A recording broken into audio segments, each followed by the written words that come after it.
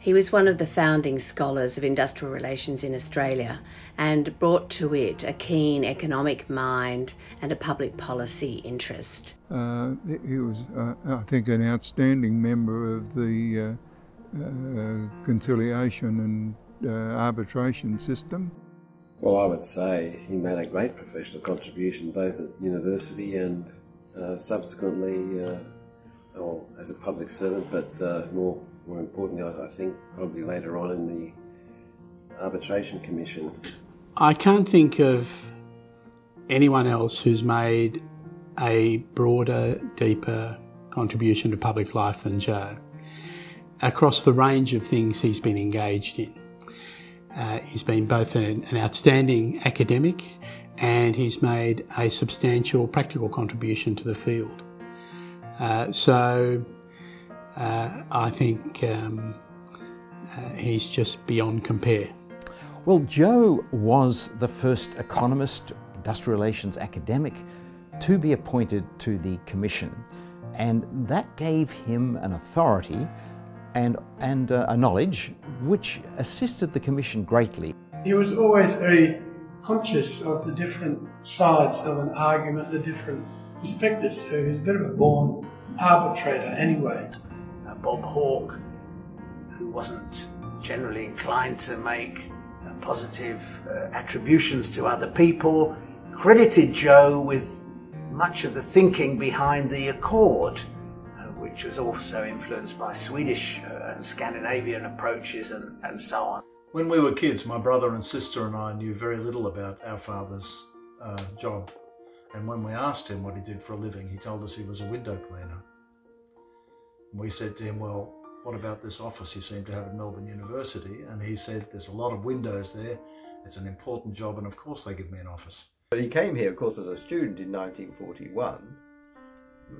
His father persuaded him to study accountancy. He did his degree and then he worked for an accountancy firm, but he found it boring. And he was offered a tutorship in economics, and he took that, and then economics. That became his lifelong interest.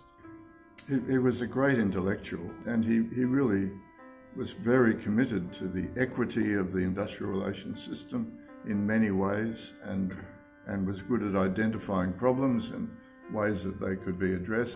And he was a great mentor to the young labour specialists and management people in general.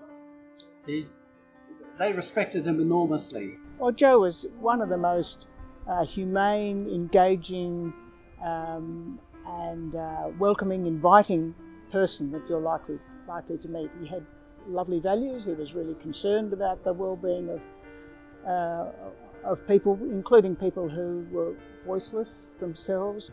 Into his early 90s, he was on campus contributing. I could see he was always at University House engaging with people, and I thought, what a marvellous role model for a public intellectual and just an incredibly generous, decent person. He took an interest in my research and he gave me lots of encouragement to push ahead and get it finished. At the time, I had no idea of the many distinguished contributions he had already made in industrial relations. All I knew was that he was the incredibly polite and friendly person who was still doing his own research after retirement. He had a very good sense of humour, and we were preparing a skit for one of the AIRANS conferences. He did all the filming of this. He was willing to do that, even though it made him look crazy. You really knew if somebody had upset him because he would describe them as a twerp.